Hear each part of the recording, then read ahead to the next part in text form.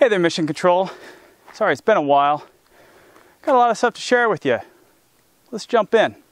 We kind of had a really tough spell here lately, and had to explain why it's been so long since I put up a video. But I want to share some of the things we were able to get done since I last spoke to you. First, we did decide to go with the shade cover on the building. That's a luminette is what it is. It's essentially a whole bunch of really small, like aluminum foil pieces that they make. It's purpose-built for a greenhouse to do exactly what we're doing. It's a 50% shade cover, and it works really, really well. It did a great job on the inside. That was the last major thing we were dealing with. If you remember last time we spoke, kind of like, man, it's really, really hot. There's lots of stuff coming down. What are we going to do here to get shade in the building? And we put that up, and man, it made a huge difference. So that's really good. We got a lot of stuff inside too to talk about. So let's jump over there and go over those things. I guess we can start with some good news. First, any leafy green plant at all grows amazingly well in this system. The only thing we really had a problem with the leafy greens, twofold. One, we have thrips out of control. We spoke about that before on the I'm Not a Botanist. And then we also had white powdery mildew show up. So those two pests are still in the aquaponics system, and you still have to deal with them. But you can see the growth here. This is parsley is just phenomenal. We got basil, sage is going nuts. I got some chives as well, thyme, all of them doing really, really well in the system. So I would say from that standpoint, things have been really good. But you might notice normally these shelves are covered in microgreens, and right now they are definitely bare. So this is kind of the major reason why I haven't been able to do any videos for you lately. There's actually quite a few reasons why. Essentially, well, bottom line up front, the bluff, B-L-U-F. The bottom line up front is we've had to shut down microgreens, and we're going to have to shut down the building for winter. In fact, we've already essentially started doing those things. Microgreens, as of about a week ago, we made our final delivery and have stopped the process of redoing or succession planning with the microgreens. We're completely turned off. So other than feeling like a giant kick to the stomach, the reasons why that happened, we actually had a whole series of events, 4 major things. First, we had an employee that we made it to that point, and things were looking really, really great. The employee was amazing, a local gal just out of high school, really, really hard worker, learning, really excited about the system and the project.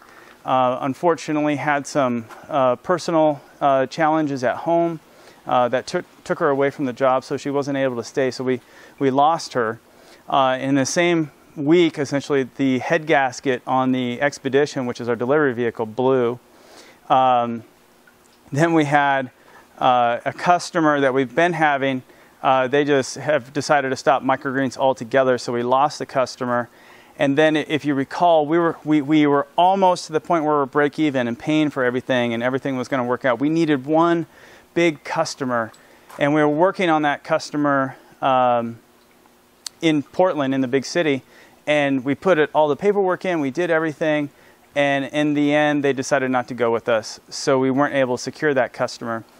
And all that happened essentially in the same week. And if any one of them would have happened by themselves, we could have recovered. But all 4 of those things happening in 1 week just really knocked us back. So we had to sit down, talk through everything, look at the costs associated with running microgreens. And in the end, if we didn't have both those customers, the one that we lost and the one we weren't able to secure, we're losing money. Money is going out the door, and we don't have enough coming back in to cover all the cost. Now, the reason we're doing microgreens, if you recall, is because we have the big heater, and in the wintertime, the solar panels don't really work all that well, so you need to pay for electricity. So the intent was to use microgreens to pay for the $2,000 bill, $2,000 per month bill for heating and electricity in the wintertime. Now, our winter starts November 7th. That's the date that we keep track of as the earliest date that it snowed since we've been here, and we've been here for almost 8 years now. and then it goes all the way through May.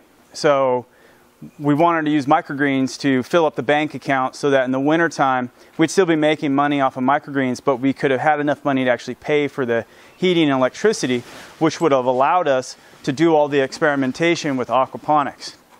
So, yeah, there's a fifth thing as well, which is really probably the bigger thing that made us where we're at the shutdown point and why I haven't got a video to you in so long, and that is for those that are brand new to the channel, I do all this, the engineering and the building, the maintenance and everything on the weekends and after work. I have a normal full-time job, and that full-time job has really picked up. I've been working some really long days, 12-hour days, 10, 12-hour days pretty consistently. And by the time I get home after my commute, I'm done. I'm done. And I've also noticed my heart doesn't feel quite right. And I haven't been exercising. I've put on a lot of weight.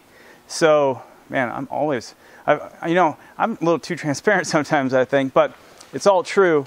So my wife and I sat down and we had a really long conversation. It took us about 2 days, 2 whole days of whiteboarding and kind of going over what's important, what are our priorities in life and our marriage, our spiritual walk, money, finances, all that type of stuff. And we just came to the conclusion that, we need to shut down microgreens for right now. I think we'll probably be done with it permanently, which means we're actually going to liquidate a lot of stuff in here, all the microgreen stuff that we have, the tables, the tools, everything, a lot of the grow tables and everything that we bought. We're going to sell all those. So if you're local in the Pacific Northwest and you'd like to get your hands on some of the grow tables, they're 12 foot long by 4 feet wide. We've got the microgreen cutter that we have, some of the stainless steel tables. We got the refrigerator that we have, put in all that stuff for just microgreens. We're going to be selling all those things. So if you're interested, shoot me an email at trm@TheRealMartian.com. But yeah, it's been a really tough go here lately, so I apologize for not having a video up. Let's talk about where we're going next and what you can expect to see from The Real Martian as we move forward. Well, for starters, we know we can grow stuff in here. See this thing behind me, man? That's like almost 10 feet tall. Some pretty nice flowers. Got some problems with them that we need to learn. Kind of go back to the drawing board and maybe take some classes and stuff about planting. Find somebody to partner with is what we ultimately want to do. That's more of a horticulturist or a botanist to really help us understand these things more. Some people spend a lifetime figuring it all out, and we don't have that time. So next steps, let's see here. Well, first we got to winterize. So we're not going to be turning the big heater on. It costs too much. So we got to drain all the hoses and tubes in here, turn off the water to the building, and then that leaves us with the fish. So the fish right now, what we're thinking is we're actually going to direct tube a pump to the first bed of every lane and just let the water flow continuously through there with a bell siphon. Just put it back to the bell siphon setup instead of the electronic ones. And what that'll do is it'll allow the water to keep moving through there. And since we did put the water down into the ground where the temperature is 54 degrees Fahrenheit throughout the year, I'm not expecting that water to freeze. And as long as it's not going through a tube and sitting there, we should be able to keep the fish alive through winter. That's the game plan there. That'll oxygenate the water. It'll be cold in here, so their metabolism will drop. You don't need to feed them as much, and that'll get the fish through winter.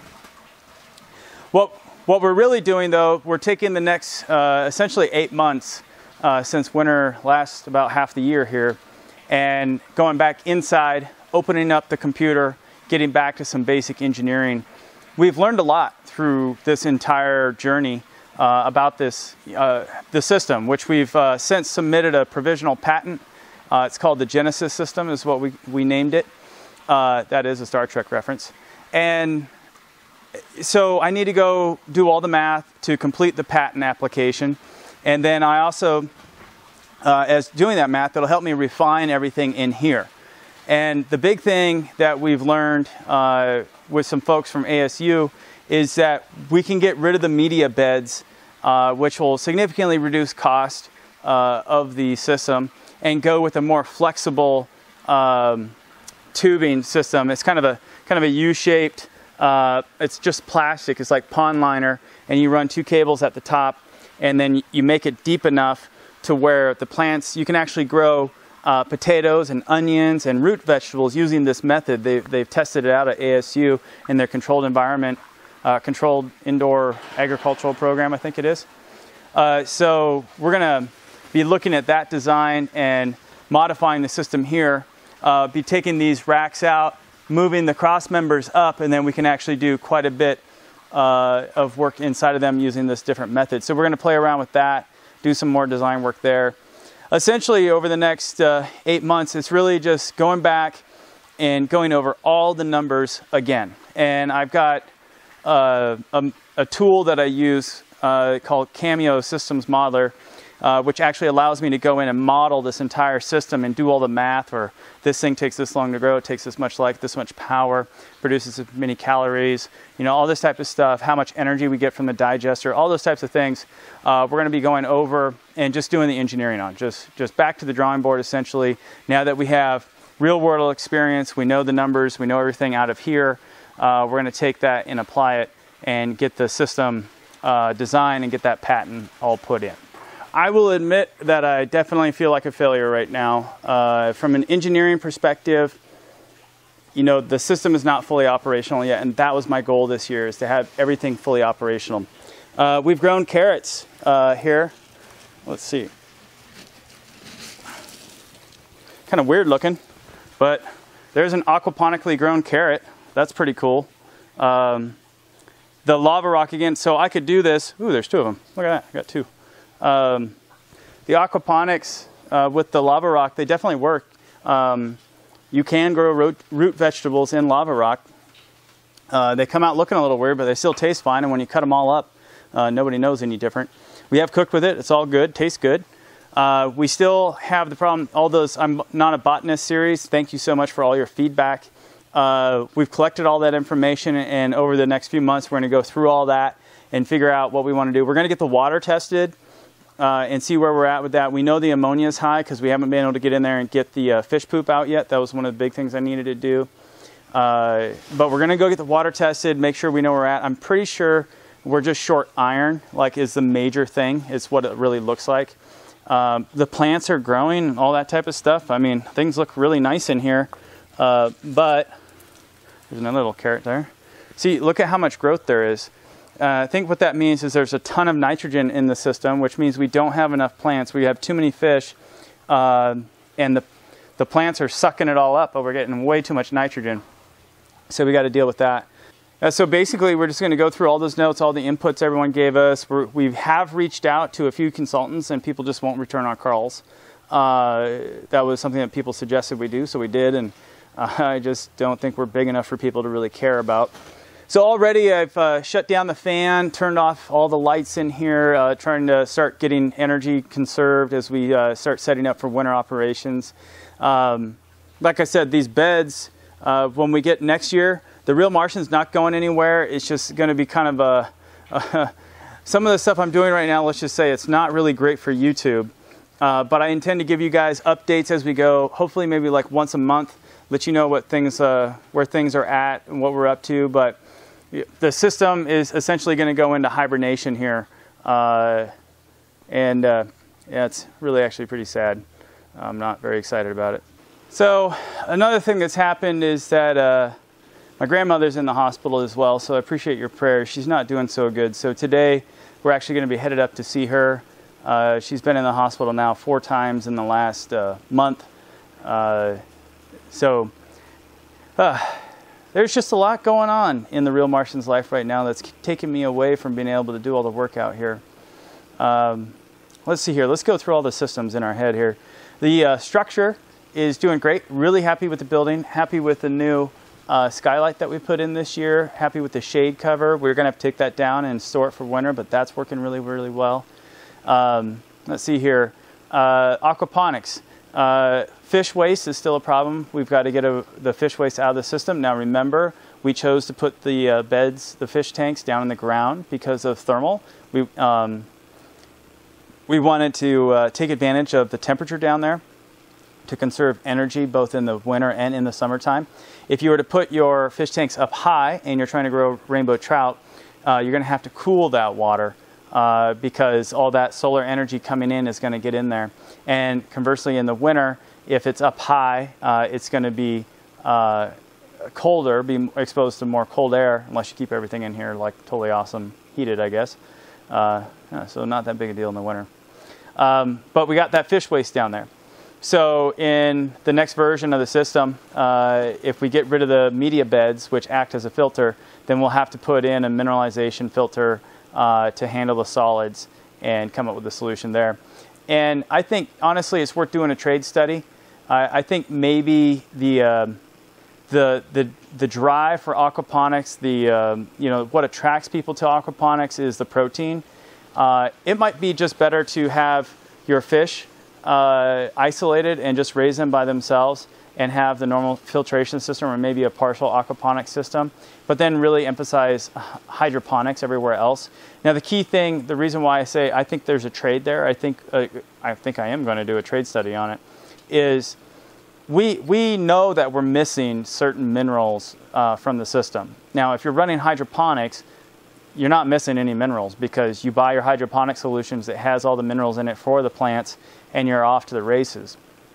Aquaponics is nice because the fish provide a majority of the minerals and nutrition that the plants need if their fish food contains all of those things. And what we're seeing is that the fish food we have isn't high enough in iron, and once we get the water tested, we might find we're missing some other trace nutrients, which means you still have to put other things in the system, which means logistically you still have to buy and ship and maintain supplies to run a system like this. So I think it's worth doing a trade. You know, is it worth having the fish and the headaches that come with the fish, or is it better just to go with the hydroponic solution and deal with the logistics of the hydroponic solution? Now, or is there something in between, which I think might be the right answer, usually is anyway, where you get the protein from the fish and you can do a high density fish colony, but you're not worried about using that for all the plants, which becomes suboptimal for the plants. Instead, use a hybrid system where you have hydroponics for a majority of your plants, and then maybe for your leafy green vegetables and stuff like that, you're just using the aquaponic water, which we know it works really, really well. In fact, it works excellent. So some trades there for aquaponics. Also the shelving, you know, getting rid of the media beds, going with a different, much lighter, more mobile, more collapsible and expandable type solution, more easily shuffled around and changed solution. As part of that, I'm coming up with a design reference diet. I actually have 4 different diets. By a diet, I mean, you know, like lettuce, cauliflower, broccoli, beets, corn, or, you know, whatever, fish, fruit, whatever it is, just different combinations of foods to set as my design points so that I can design the system and look at the sizing and the output of the system based on those design reference diets, or DRDs. So that's part of the work I'm doing in the house, in the lab there with Cameo, and modeling that stuff all out using SysML, which is a modeling language. So pretty cool there. See how that goes. Automation, boy, we've made a lot of progress on automation on the website front. Really made some great updates to the website, but turning it all off. Got to back up the server, make sure everything's good there. Learn how to do a cron job so I can actually back up the server and keep all that code nice and safe so if power surge comes, I don't lose all my work. So getting that done. But automation for this version next year will probably look different. Different control systems, different pumps. We'll see how that all looks. I should be able to reuse all the parts though, since it's all Arduino based, easy to reconfigure. Let's see here. Fan. Exhaust fan works really, really well. It just sucks a lot of energy, so we have it all turned off now as we save that. The digester behind me, have not been able to get to the digester at all this year. That is really like the key technology here as part of the Genesis system. One of the things that we've integrated into this is being able to handle the leftover waste from the system, putting that back in there, as well as take waste from outside the system and put it in there. And I haven't been able to get to it at all. So that's just going to sit there and be dormant this winter. What else is there? Let's see. We have the Germination chamber works really, really well. We learned quite a bit about that, and that's going to be a key piece of the system going forward. It saves space when you're trying to germinate all your vegetables and everything. You don't want to use a lot of space. You want to use as little space as possible and then spread it out as it grows. So we got that going. Overall, I really want to be positive because I think we've done a lot. I think we've done a whole lot, and we shared it with everybody so you guys can learn from everything that we're doing. The big failure for us this year is just not being able to make the money to keep this place heated during the winter and running the electricity as well. So like I said, $2,000 a month for a building this size, that's just too much. So hindsight being 2020, should we have still gone with this size of building? I think the answer is actually yes. And the reason for it is that this building has taught us about scale and all the challenges that come with scale. If we would have done this very, very small, we would not have learned everything that goes with scaling it up to something this big. And I think that's very important because if you come up with a solution, you want it to scale.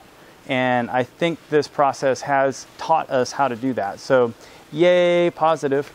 But still, it really sucks having to turn it off. But God has a plan, and I think, you know, I'm totally burned out, and I need to kind of refresh here. So we're going to take these months, we're going to do the engineering, kind of take our time on that, spend some time with my wife, and really come up with a better game plan for next year so we can really launch into it in a lot more balanced way, a lot more specific approaches as well, things that we really need to test.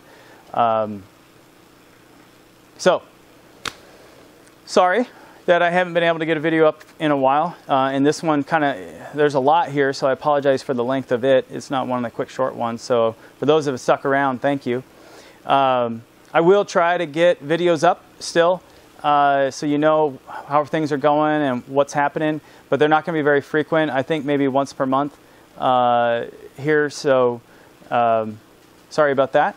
Hope you stick with us. Thank you to everybody on Patreon who has supported us. Totally understand if you'd like to pull your Patreon support. Really appreciate all your help there. We're still going to be moving forward on this. If we could find a way to get the $2,000 per month, we would keep this thing going. But I don't think we have enough subscribers to get $2,000 a month on a GoFundMe or anything like that. So that's going to be tough. So I think this is the game plan going forward. Shut her down for winter.